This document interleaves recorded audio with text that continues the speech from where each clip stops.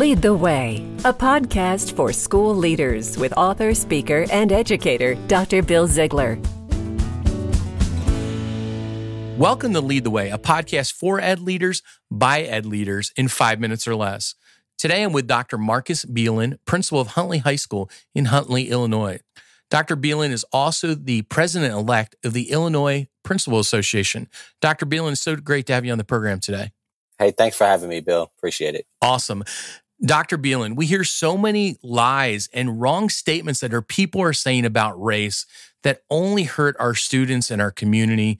And I think educators, we need to begin to erase these from our vocabulary. And the first one is, I don't see color, I'm colorblind. Why do you think that's a lie that we need to get rid of? Well, first, when you look at the demographics of students that you have, like everybody has a story to tell, right? And everybody's color that they represent and ethnicity and gender and all of that really have a special piece of an ingredient that makes up who they are as a student in your building. So when you say that you don't see color, that's a missing ingredient of that person's story or that student's traditions or history or culture that you're missing. Yeah, that's so true. And I think what happens actually, when we say we don't see color, it's like we're ignoring the foundational purpose of who a student is. And it hurts the student, it hurts learning, and it just inhibits growth and progress. What are your thoughts on that? That is very true, Bill. You know, when kids go into school, they want to be seen as individuals, but they want to be able to find themselves a place within the school culture. And when we ignore the very true fact of what we see them and the color that they are, we fail to input them into what our school culture should be, and that is a diverse community. I totally agree. Let's look at the next one. You know, you'll hear educators say, I'm white. I can't speak out about race. Nobody wants to hear from a white person. What do you think about that, Marcus? Well, that's the first thing where I want people to accept who they are and the knowledge that they have and understand that in some areas they're going to have limited knowledge.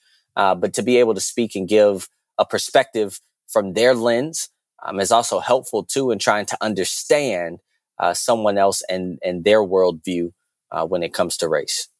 You know, I think the other thing that we need to stop saying as educators is, I'm not racist. You'll just hear people say that almost as a defense to their character. They'll say, I'm not racist. That's not enough any longer. What should educators be saying and believing and have that at the core of who they are? I think the recognition of the fact that everyone has a bias about something.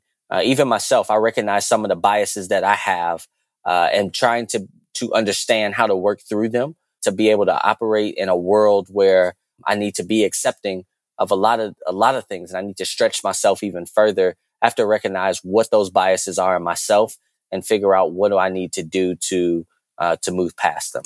Yeah, that's so important. I agree with you. And I almost think that if we're, not being a racist is enough. We need to be anti-racist because I think anti-racist stands up against stuff and speaks out against, things that are wrong and racism rather than just sitting quietly and being passive.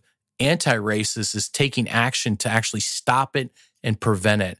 What are your thoughts on that? The key word there is anti, and anti being against. And when you recognize that something isn't right or something either was said wrong or done wrong or an action taken by something, and you can recognize that, you can open up your mouth and just speak about it and just say, hey, that was wrong. That to me is very strong. And you don't have to be a particular color or race or religion or creed to be able to do that. You can do that from just your internal being of what your thoughts are as to why that situation took place or why it was wrong.